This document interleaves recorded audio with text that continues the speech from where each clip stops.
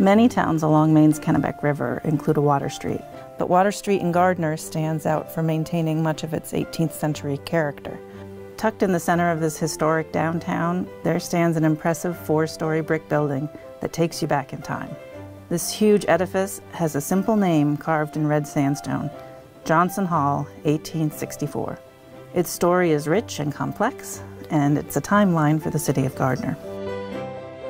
After heading west to seek his fortune in the gold rush, Benjamin Johnson returned to his hometown in the 1850s and bought one of Gardiner's finest hotels.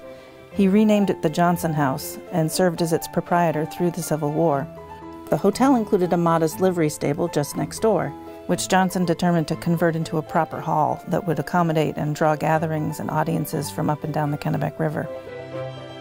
Work began in April 1864. It was to be a 4-story building with livery stables below and a grand hall with a gallery in the upper floors. That December, Johnson Hall officially opened with a great affair with speeches, singers, and the Gardiner Cornet Band. 500 people attended. Johnson Hall immediately became the showcase of the Kennebec Valley. It maintained a steady calendar of dances, formal balls, concerts, and plays, and it was constantly booked for special occasions. In the winter months, the newspapers carried details of endless social dances and holiday celebrations. Benjamin Johnson was determined to attract first-class entertainments, and he did. National touring companies brought theatrical and musical and novelty performances from near and far. In 1883, Johnson installed a hardwood floor in the hall, and it added indoor roller skating to its popularity. In October 1888, he held the grand opening of a truly remarkable transformation. He had removed the livery stables and modernized the lower floors to house stores and shops, and the upper floors he had converted from a simple hall into a truly grand opera house. The opera house drew audiences from up and down the valley for world-class concerts and theater, and continued to host local and regional gatherings. When Benjamin Johnson died suddenly in 1903, his widow Henrietta quickly took over. She oversaw the opera house through disasters, including terrible fires in 1904, 1922, and 1932. She also changed with the times, bringing in moving pictures and the early silent films. After the fires and through the Depression, more changes came to the hall.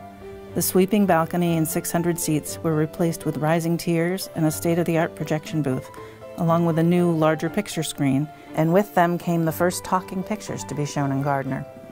The new theater remained a popular attraction for over 2 decades.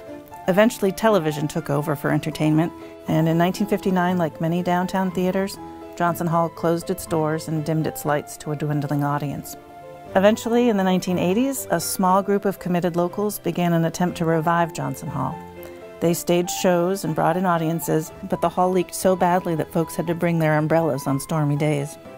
In 1985, Benny and Denise Reel, along with a handful of local citizens, purchased Johnson Hall.